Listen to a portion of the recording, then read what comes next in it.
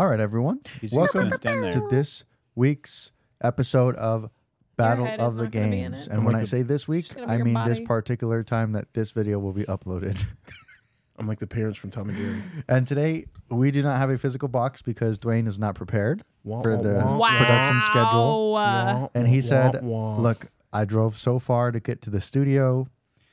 I'm not getting paid for gas or by the hour or I'm at not all. getting paid at all. So not going to go back and get the box. Pay you with Today we are kisses. talking about Life of Amazonia. Life of The the picture that I just Amazonia? put right here, Wow. this one, and I'm going to extend it, and I'm going to pull it back in. And I'm going to extend it again, and then pull it back Whoa. in. Whoa. Look at that. Whoa. And Will you if the just leave it box blank right didn't there move while he at did all, that? if the box didn't move at all, it's because I couldn't figure out how to make all that happen. Welcome everybody. Welcome to the Board and Scale podcast, Battle of the Games. Board and Scale's first ever snake video. Another vendor spotlight. The penguin's the only one with any character. What you're likely to hatch when you mix certain genetics. You know I don't play right. Editing skills on point. Yeah, editing 0. Okay. Life of Amazonia is a game about nature that I will Is a let game. Dwayne take over because it is Dwayne's number 2. It was your number 2? My number 2. 2. It's not your number 2 anymore. No. Anyways, Dwayne, what's Life of Anyway, Amazonia sorry, yeah. about? Talk to us, Goose. Life of Taco. Amazonia is all about you building your own version of the Amazon jungle. So, what it is a bag building game where you gain resources, whether that be money in an Amazon game. Yeah, Corruption. coins, leaves, water, fruit. Tomatoes. You will Tomatoes. add that into your bag, and each turn you will pull out 5 tokens, and then with those 5 tokens you have to spend on actions for your turn, whether that be expanding your jungle, bringing animals into your jungle, putting trees and flowers into your jungle, so on and so forth. Now, the big part is those animals. There's 8 different types of animals, and they each score their own type of way. And each animal has 4 different variants. So it is a very replayable. But that is the gist of it. It's like, I like to say it's Cascadia Plus. You take animals, you throw them into your jungle, and depending on the way that they're set up and placed, they will score certain amounts of points. That is Life of the Amazonia in a nutshell. I really enjoy it. Okay. Babe, you want to go first with your rating? Yeah, I can. So I don't hate this game. I do enjoy the shorter variant that it has. You start with less animals, right? Yeah. So each pool of animals that you have for each type to pull from is just less. It just makes the game go a little bit faster because I just feel like the full game can kind of drag on a little bit. It just feels like it's more game than it needs to be. But I like the concept of the game. The game itself is good. It definitely is Cascadia Plus. That is a great way to explain it. So I would probably give it 7. A 7? And after that scathing review, A 7? Yeah, 7's we do this every time. Like 7's a good rating for Ken's. It it is. is It's a solid. It's like anyone else's 8. 7 is good for me. sure. I just think 7 in general on anyone's scale is like Literally Fine. a C. It's good. It's a C minus. 70% is C Math minus. guy over here. Hey, It's Anyways, passing. my turn now. Competent. It's not It a is failure. my turn now. And I will say that this was actually, if you watched the podcast episode, whenever long ago that was, because I don't know when this is going to go up, where we talked about wanting to enjoy games more than we did. Unfortunately, Dwayne, this is one of those where I love the theme. I love the art. I love the animals. I love the minis. Ow, shoot. Love the concept of the game. Like the others, I do feel like in the regular version of the game, you get to a point where you're like, you have too much stuff in your bag and there's like nothing else to do but like just try and rush the end of the game. Maybe you have more time to buy those like end game objectives from those cards, maybe some of the wildlife cards, whatever, but I feel like the cards really do nothing. they Do do you if you ever have buy more the time cards? to buy them. If they- you don't have enough time to buy them. yeah, it's just when you think about the priorities of play, like the things that you're trying to do, they don't really become something you're all that invested or interested in until much later. And they I also also think you're gonna rarely buy them in the short game because they're like 9 water. Yeah. yeah, well, and that's the other thing is that they're really expensive on a single resource that has utility in the game elsewhere, but not to the extent that you need it. Right? So like you really have to get like the level 3 water droplet chips and whatnot into your bag in order to make that even close to viable. And if you're doing that, you're not doing other stuff. So only in the late game would you actually have time to potentially pivot to try to snag some of those. Yeah, and that's if you play the long game. Play, like you said, play the short game. You don't really have time to build up your resources to get those. Which, whatever, I'm fine with. It just feels like, okay, now it's kind of like one piece of the game that is just mostly ignored. Maybe someone, spends a bunch of pecans or whatever they are to Seeds. get one of the cheap ones, on their way out of the game. But otherwise, besides how long it takes and that the last few turns kind of feel like I'm just automatic, I know what I have to do. There's no choice really. I like the game and I'll give it a 7. My biggest hope for it that has a big potential to raise the rating for me, an expansion that is different animals. Makes it to where every game you get a random set of animals to play with and not just the same animals, A side, B side. Because to me, I was like, cool, I played both sides. And you know what would I'm be a gonna play it really again. cool upgrade? There are Is 2 more sides. the waterfall. There's a C&D. Oh, yeah. If someone had a fully wooden upgraded set with the wooden pieces and a wooden waterfall. Or Why like don't- if somebody why had don't you fucking have those? acrylic tiles for one of their favorite Guess games. who's getting acrylic tiles? Oh! I was waiting for it. So I give it a 7 just because I like it enough. Nothing crazy for me, but I do like it. Yeah. Kev? A lot of the same stuff. Fuck yeah, y'all are old. That's true. Burn.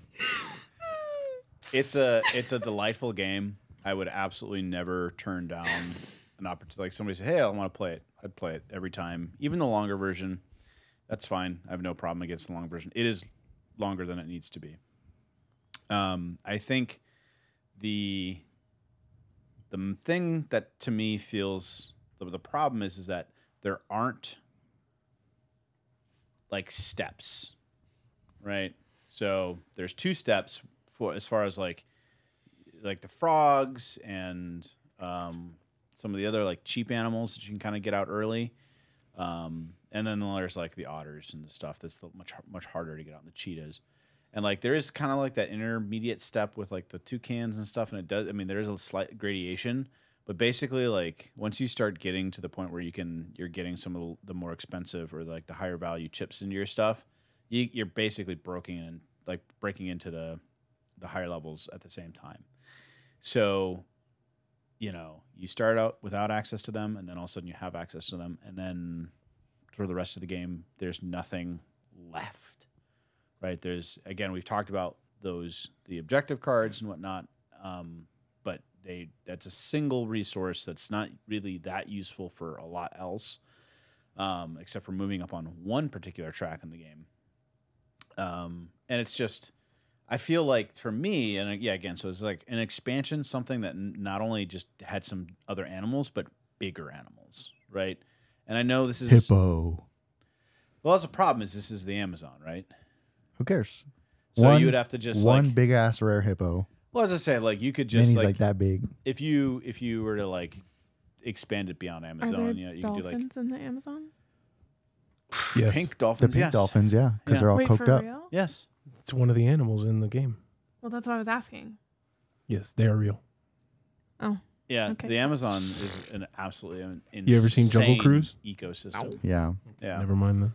Ignore There's that. a lot of stuff they could do. I mean, obviously, like with like my default, like thinking of like bigger animals. I'm like, oh yeah, like giraffe, elephants, rhino, hippos would be great, but that's all like Africa. So maybe you could do like an Africa expansion or something like that that really adds the opportunity. Life of the the Africonia. Africa Amazon. Well, no, you just it's Life of the Amazonia, the Africa expansion. You don't got to get weird with it. You just could be like, hey, like They I got already it. made Serengeti. Yeah, but just a way to give yourself something heavier to work towards, like bigger scoring opportunities and whatnot. I think that would give you that feeling that the second half, or really like not second half, but really like the last third of the game has something to really drive towards. Because after a while, it is just like, all right, like you pick something, I'm like, all right, cool. I want to maximize an otter or two or whatever, and you work towards that, and you get to a point where you're like, I've done everything I think I can do to like maximize the points for this particular animal. What am I going to work on next? And you're like, oh, I don't actually have enough time to do like another big play setup. So I'm just going to kind of piddle around and fill things in and try to maximize a couple points here, a couple points there, and whatever. So I think that would be really helpful. I do appreciate, so we've talked about this before, as a bag builder, I appreciate that you always expend your bag. You will never, maybe not never, but for the most part, the regular play of the game is, you pick out of your bag and it goes into a boat. And then once the bag is empty, the boat goes back into the bag. So you're never in a situation where you're drawing all of your crap. Not like in Orleans, where you might not ever draw a thing that you need. Yep. Or Alice. Wonderland's War. Wonderland's War. Thank you. I do wish there was, so like what Orleans has is a really, really easy system to remove stuff from the game, right? From Yeah. your bag. Town Hall, baby. There is a mechanism in Life of Amazonia to do that. It is limited though. It's expensive too. Yeah. So pulling some of that stuff out, I think, Expressive. yeah. So it's just a little bit harder to do. And I think that could probably help as well. But so I enjoy it. I think it's a fun game. I'm going to give it a 7.5. All right. Brrr, drum roll. I really like Amazonia. Ever since the first time I played it, I was like, oh yeah. Didn't you play like 10 times in 2 days? I played that game religiously. Not saying that, well, I don't play it as much as I used to, but Ark Nova Ark Nova. But took over. Ark Nova or Amazonia. See what you did. Amazonia, yes, I was playing that all the time, and I still like it. I still like it to this day. Yeah, every time I've played it, I was like, Yeah. oh, dude, this it's not getting any like worse. And I'm not getting bored of it. I've also found out that I really like bag builders, I guess, after playing Wonderland's War for the third time and Orleans. I was like, man, I guess I just like bag builders a lot. But yeah, and of course, animal theme. So it's going to get some points for that. I'll be completely honest. I'm biased. Yes. But like I'll say for the fourth time, yes, even on my first play of this, I was like, this game's a little longer than it needs to be. They did make Serengeti wild, which I also heard, I've never played, I really wanted to. I've just never been able to get my hands on it.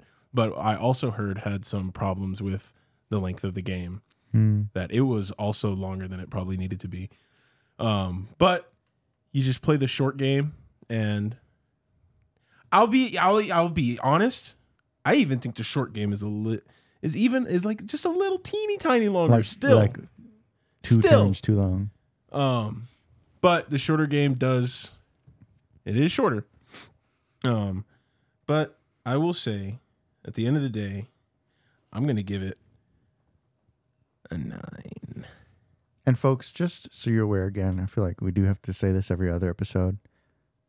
This list has probably already changed, our top fives. Not probably, it has. It's taken months. It 100% It's been has. months since we started this, and we've all played some amount of new games that potentially may have shot up. We've played, games that like were starting to be staples that really settled into that role and are now huge staples. So Games that we assumed other people were going to pick that Yeah, we so didn't put in our top 5. basically, as soon as this series is over, we'll start the next one and it'll be all different games. Mostly. But We'll yeah, see. I give it a 9. I'll give it a 9 only because the only thing that I can say that I don't like about it is how long it is. That it shouldn't be that long. Yeah. All right. All right. And that is our Life collective. of the Amazonia. It's our collective review of Life of the Amazonia. Hope you enjoyed this. And if you want to watch the other ratings, then go find those videos. Otherwise, you'll see this game, wherever it is, again, somewhere in the rankings video. Bye.